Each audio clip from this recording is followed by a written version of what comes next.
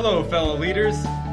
How would you like to understand the common issues organizations face at different points in their life cycle? The Adizes corporate lifecycle framework was created by Dr. Adizes. Yep, there he is. Dr. Adizes doesn't believe organizations need to die, and the framework is a tool that helps leaders understand the common issues faced by organizations at different points in their life cycles. It enables us to save time and effort as we guide our organizations successfully between stages on a quest to achieve and maintain pride. A challenge of the framework is that organizations can oscillate between stages or transition rather rapidly, making it more difficult to identify which stage your organization is in, and therefore more difficult to effectively leverage the framework to guide your organization through the stages. But for now, let's just talk about the framework. In general, there are two groups of stages. There are growth stages and decline stages. Let's go through each stage and get a sense of what they mean, some common pitfalls, and then let's apply the framework to a real-world example. Courtship is the first stage in the life cycle. At this stage, the company is just an idea, and if the idea is never acted on, the company fails before it even begins. Dr. Adizes calls this failure an affair. The infancy stage begins the moment the founder takes a financial risk. The risk of failure, or infant mortality, is great in this stage. Common causes include negative cash flow, lack of managerial depth, and unhappy customers. Go-go.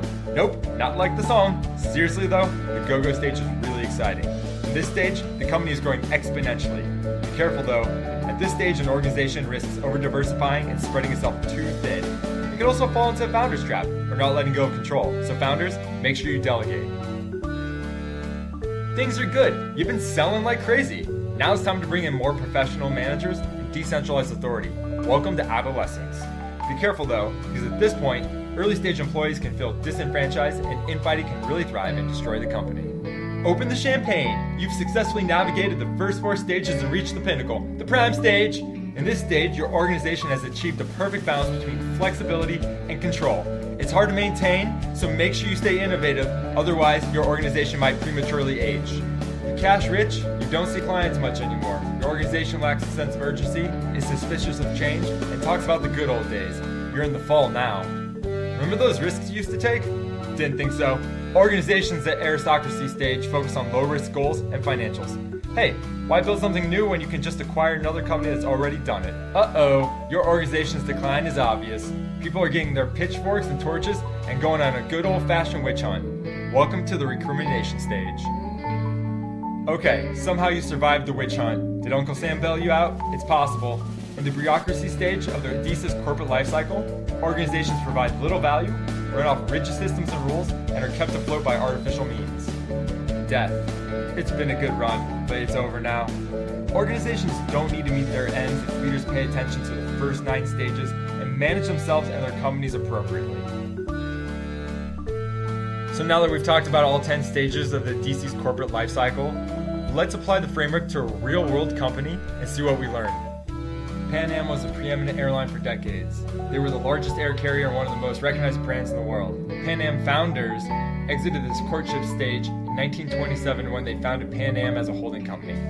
The real financial risk was taken in 1928 by Juan Trippe when he acquired the company. For all intents and purposes, Trippe was the founder of Pan Am and avoided infant mortality by securing lucrative contracts transporting U.S. mail. Pan Am's go-go stage lasted from the 1920s to early 1960s, with much of its growth enabled by the government contracts.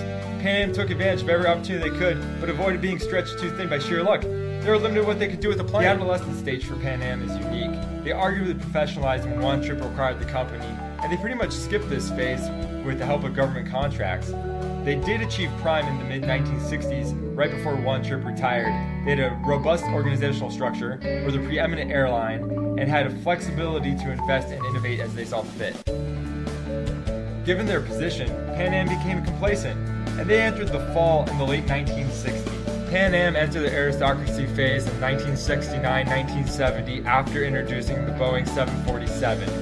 They made the decision to introduce the plane to try to increase the revenue per route, a perceived low-risk financial decision at the time. But as it turns out, the implementation of the plane created an overcapacity problem for Pan Am, and they didn't have enough customers to fill the planes. At the same time, an external shock made the overcapacity problem even worse, and Pan Am's precarious financial position became abundantly clear. Employees eventually took out an ad in the New York Times blaming the U.S. government for the company's poor financial performance. Bureaucracy solidly set in at Pan Am in the mid-1970s as new CEO William Sewell cut costs.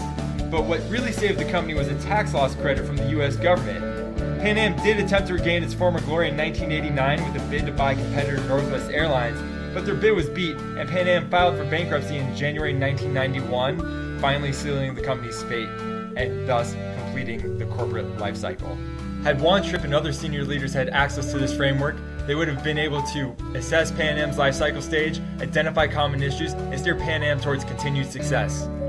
As it stands, Pan Am fell into common traps, especially in the prime stage. A few of these common issues are a desire to maintain the status quo, decreased entrepreneurial activity, reliance on what has worked in the past, and a sense of security with no sense of urgency. I hope you gained some great takeaways and enjoyed watching this video. Thank you.